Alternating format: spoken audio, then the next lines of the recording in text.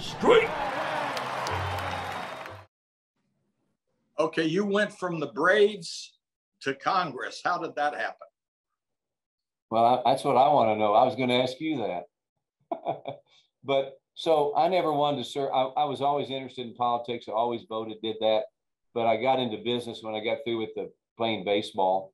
And I always helped people who wanted to run for office. I thought that was a noble thing.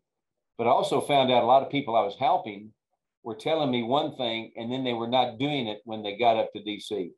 They weren't doing what they told me they'd do. And that upset me and made me mad. So I said, heck, I got to run for Congress because nobody's fighting for small business. That's when I called President Bush 43 and said, I'm going to run for Congress. And he said, well, do it. I think there's a 100% chance you'll win. And so on that advice, I decided I was going to run for Congress, ran against 13 people back in 2012 and won with a pro-business message.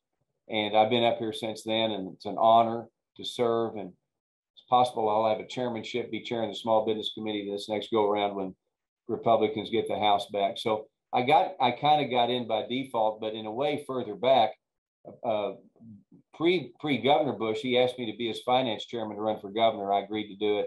Helped him again in '98. Did it for president. So in a way, baseball got me into politics.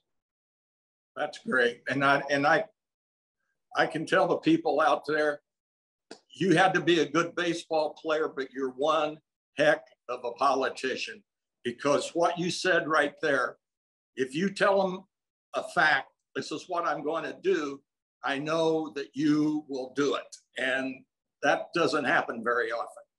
Well, thank you. But that's easier that way if you just tell the truth, isn't it? Just tell the truth.